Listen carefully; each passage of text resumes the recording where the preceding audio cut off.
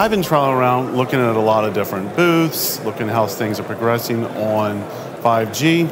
One of the things that stands out with me, obviously as we get closer to live networks, or we actually do have some live networks, I should say, this year now, the actual kit that's going up and being deployed has certainly shown maturity. But I'm seeing some trends now in terms of continued improvement where we're seeing a lot more focus on making it easier for the operator to deploy. So shrinking down, say, the massive MIMO antenna, reducing the power for savings on OpEx and heat, dissipation, and all those areas.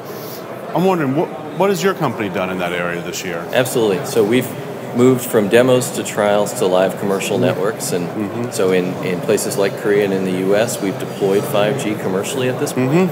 And what we're seeing now and what we're showing in our booth is really using the strength and the capabilities of Samsung to drive down, like you said, the size, weight, and power of our equipment. So we've just announced our second generation chipset for RF components.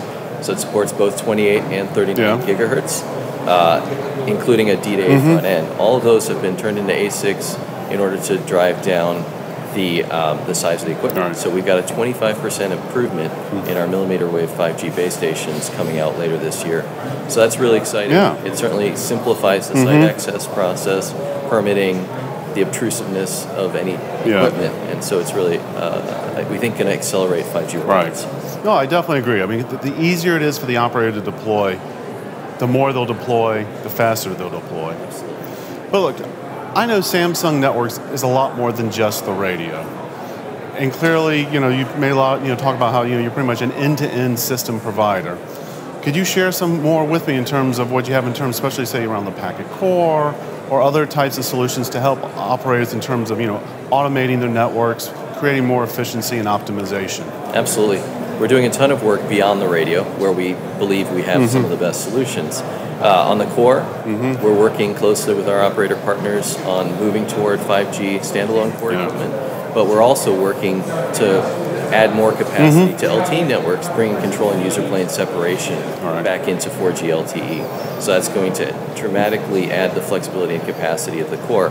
We also, in the fall, acquired a company called Z-Labs, based here in Spain, incidentally, that does AI-based analytics for service assurance and customer care. A lot of work going on around tools and automation, because as we move toward 5G, it's becoming more and more important to let the computers kind of figure out how to optimize the network and optimize the user experience. We also have this tiny little mobile device business.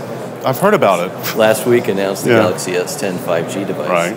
Really beautiful phone. We've had a number of folks say to us, I really thought that first 5G phone would be clunky and painful to use and all of that, but you pick up that phone and it really feels like a super premium smartphone. So we're excited about bringing a whole bunch of different 5G solutions to market across our businesses. Well, beyond that, of course, I mean, operators want to make money. And, I mean, the obvious place that they're going to start is with enhanced mobile broadband, which is essentially, basically, adding more capacity to an already congested network. But that's not really something different than LTE. It's kind of just LTE better.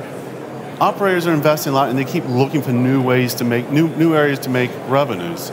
So, I mean, what are some of the use cases? What are some of the areas that you're looking at here at Samsung to try to help operators move along in those areas? Yeah, absolutely. Monetizing the 5G network is very important. What we're seeing as the first use case out of the gate has been fixed wireless access. Right? Simple approach, leverage the NR network that you're already building to provide broadband for home and enterprise in a way that opens up a new revenue stream and brings competitiveness to a broadband market that in some countries hasn't been very competitive over the years. Beyond that, we see lots of interesting use cases around both consumer and enterprise. Consumer, we're showing an interesting cloud gaming demo here using edge compute platforms. And then on the enterprise side, all kinds of really compelling use cases from public safety to manufacturing, warehouse automation, and then connected car. We happen to own a company called Harman International, one of the largest automotive electronics suppliers in the world. And so they're doing a lot of work around telematics control units that become 5G capable over the next couple of years. So really exciting times to bring 5G to so many different touch points for consumers and businesses, solve real problems. Well, I certainly think that those new use cases will be very important in terms of making 5G a real success. So I'm really looking forward to see how that evolves over the next couple of years. Let me ask you another thing. This is one of the terms that we love to throw out as analysts in the mobile area, ecosystem, because mobile is supposed to be everywhere, but no one company can do everything everywhere. So you have to create partnerships, join alliances, things of that nature to really create, that word ecosystem. Yep. Do you have any announcements, or what is Samsung doing in that area? Absolutely. So, as much as we can touch so many different parts of 5G, we're also very much about open. Yeah. Very much about open interfaces and open ecosystems. And you see that across many of our businesses. We own SmartThings, and it's an open ecosystem around the smart home. So we've joined, just announced that we joined the ORAN Alliance. Okay.